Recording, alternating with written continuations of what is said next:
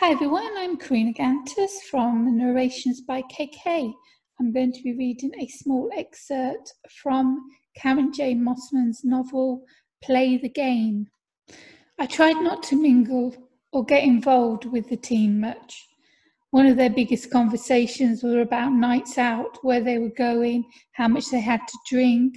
If only they could hear themselves, nothing to be proud of, yet they talked as if getting legless was the basis of a good night. The girls talked constantly of the different nightclubs they'd been to and who they copped off with. They were loud and giggly and boasted about their conquests. The girls enjoyed telling me what I was missing. I ignored them as they tried to get a reaction from me. Now I had Kelly to fill in my every moment.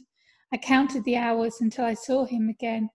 I knew his business took him away a lot. He didn't elaborate on it. It made me wonder exactly what he did, as sometimes it took him out of the country. I was staring at my phone at his picture, enjoying his smile, when a voice from behind me said, "Who are you making googly eyes at?" It was Moria, one of the girls I didn't like. Nobody. I turned to put my phone away, but she grabbed it from my hand. "Give it back!" I yelled. "It's my boyfriend."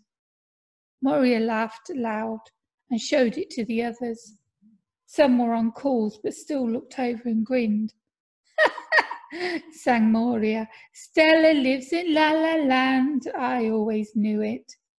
Tracy, who was sitting next to her, cried, "Kelly Ambrose."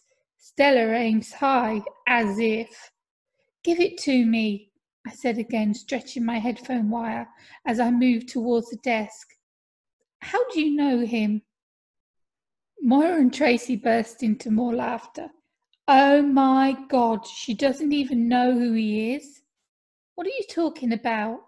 I asked, this time snatching it back and putting it in my pocket. By then, Graham had finished his call.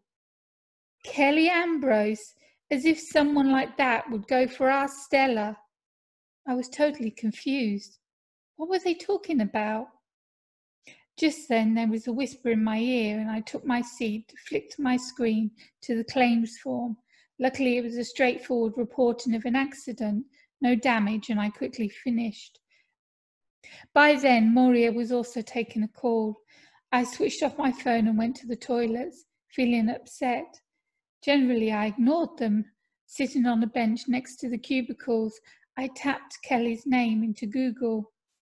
Kelly Ambrose is an English professional footballer who plays as an attacking midfielder or as a winger for the Premier League club Manchester United and the English national team. My heart plummeted. Kelly. My Kelly was famous. How had I not realised? I now recalled when the World Cup was on last year, which I made a point of tuning out. The company had put up big screens, even on mute. Most people watched it as they took calls. Good for morale, they said. I heard Graham and Neil talking about him. It hadn't clicked. Now I recalled how Kelly had not been forthcoming about what he did for a job, and suddenly the pieces fitted together.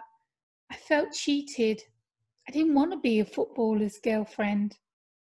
Annoyed as tears welled up, I dialed Kelly's number.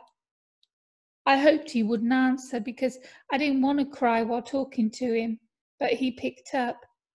"Stella!" He sounded pleased to hear from me, which made it worse. I paused, swallowed, and pulled myself together. Hearing his voice made me quiver. "Stella, what's wrong?"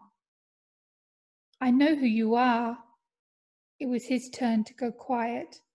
"I don't want a relationship with a footballer," I told him. "I'm already the laughing stock." I heard him draw his breath. "Don't say that. Look, I'm sorry. I was afraid to tell you. I sort of hoped you knew. It's not a bad thing, you know." "For you, maybe," I said, staring ahead at the hand dryers and hoping no one came in. "I'm still me. My job doesn't define who I am. I was always a person before becoming professional." "And what do you mean, laughing stock?" I told him what happened. Oh, God, I'm sorry, babe. I put up with worse. It's just, I'm not sure it will work between us. What do you mean? It already is.